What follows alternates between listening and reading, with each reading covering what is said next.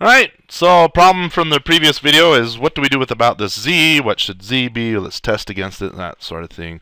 Naively, we could say, well, vector 3D victim, I believe we made the default parameter arguments to all be 0, so we should just put a 0 right here as well, Jamie, and all should be fine. And so let's take that approach, and again I'm going to throw a term out here that I've thrown out earlier and not go into too much detail quite yet, but I want to say homogeneous coordinates. Anyways, keep that in the back of your head. Let's put this 0 here and go implement our matrix test. So let's go here and let's see. I'm going to bring up that program I used in the previous video when I was showing off how we can use Z to do the translation. Hopefully this looks familiar, and I'll try to fit it in best I can into the recording area.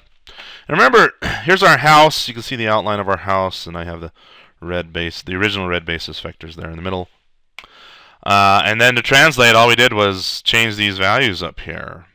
So to make our unit test pass, we essentially have to create a matrix 3D, all identity values down here, but then we need to change this upper right or row 0, column 2, and row 1, column 2 values, like so, because this is the x component of our z basis vector, this is the y component of our z basis vector, which you can see in 3D here. If I bring this over and up, the z basis vector is this blue one sticking out right there. So if we change the x and the y, our house will move like so. So naively, let's go implement it that way. Let's matrix 3D. Let's do, how can I make this format like so? 1, 0, x. And go over here, 0, 1, y. And then 0, 0, 1, like so. Okay, Control F5. If everything is good, our unit test should pass. I believe we still have the unit test project selected as our startup. So Control F5 this. Let's see what happens. Ow! I still failed. Now you know that I knew that was going to happen. But if you're naive, which I was, and I have been for many years, and finally I've sunk this concept straight in my head. But it's taken a while. My unit test still failed. What failed? What failed? Whoa, whoa, whoa. Let's just look at this. In fact, let's bring the unit tests up here. And I'll tab back over here to the results. So victim prime is a -3. Victim prime x is a -3. But it should have been a 1. And victim prime y, it was an 8, but it should have been a 16. What is going on here? And then notice the z passed. All right, we didn't get an error here for victim prime dot z. The z passed. So scratch your head a little bit, pause the video. It might take a little bit of working out, but think about it. In fact, as a hint, let me bring this back up. Let's go back to our 2D view. If you look at this window and think about all the math that's going on, and I'd probably, for now, forget all about all these vertices. Think about this top vertex right here. Think about what's going on when we multiply this matrix times this vertex. What's going on there? Pause the video, get out some paper, pencil, work it out. See if you can figure out what the problem is. Why are we getting failures on x and y yet the z is good? In fact, notice the x and y if I bring up our tests here. The x and y, well, -3, that's our original x. And 8, that's our original y. So we didn't get the translated values, we got the original values back. Okay, so consider this vertex with this matrix, work it out by hand. What is the problem? Pause the video, and then I'll come back and talk about it. Okay, first of all, when I'm debugging or trying to figure things out, numbers like this, like -1, -1's not too bad, but -1.55 and 1.45, oh, 3, well, I guess 1.45 is the result because we, a combination of something or other. This came out as 1.45. I don't like, when I'm debugging or trying to figure things out, I like to keep the numbers simple. So let's, in fact, if we can, let's just debug one value. So I'm going to take this x to a +1, and this y, This y, let's just take it down to 0 and worry only about the 1. Or I mean, this x is a 1. We'll forget the y. I don't want to deal with two numbers at once. I know that something's messed up, and I could probably detect it with just one number. So I'm going to eliminate as much as I can here as far as headache. Let's clear this off the screen as well. And let's go through and try to figure out why were we getting errors. All right. According to our original problem from the unit test, let me bring the unit test back up here. Sandbox game.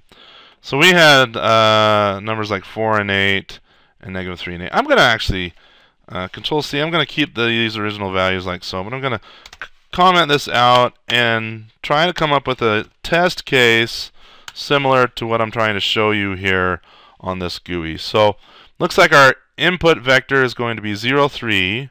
So the victim will be 0, 3. And then we're going to translate, looks like 1 in the x, 0 in the y. So let's translate by 1 in the x, 0 in the y. Bring this up so you can see it. And then what should our result be? Well, if I translate victim 0, 3 by 1, 0, then I should get, let's see, sorry. 0 plus 1 is 1, good. And then 0 plus 3 should be 3. That's what... We should pretty much get a combination of these two. We moved over in the 1 on the x, so this went to a 1, but the y's did not change. So here's our resulting y. And then z, again, we're going to leave it 0 because that's our default z value. Let's Control F5 this. We should expect it to fail because those other numbers failed before. And yes, sure enough, x is a 0, but we were expecting a 1. The y is gone because... Again, I'm just choosing values to eliminate the y. I only want to think about one thing at a time. If I can fix the x, chances are it will also fix the y. And if it doesn't fix the y, well, I know how I fix the x, so then I can go and apply that to fixing the y. There's my debugger hat turning on. When you go apply for jobs, they'll often say, we want people with good debugging skills. And that's just one of those skills that I've gained over time. And I just moved this thing up. Let's move it back down. All right.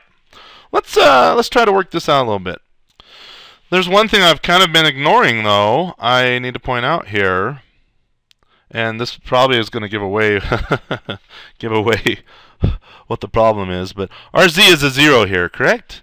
So let me grab our input z here. Our input z is a 1, and I said to ignore this when I first brought it up, but now it's important. I'm going to bring it down to a 0, and then you can watch what happens as you do. This is kind of going to give it away, but let's take it down to a 0, and notice, oh, look at that. This vector, this resulting vector, went back to its original position. In fact, watch, as I grab this and move it around, he's breaking out of the mold. He's like, nah, forget you. I'm going to sit right here. I'm going to be lazy. Right? The other guys are moving just fine because their z's are still 1. But whoa, what's going on here? All right, let's see if we can figure it out. I'm going to put this back at a 1. I'm going to move the whole house over 1. And then why is he stuck where he is? Well, remember our matrix multiplication.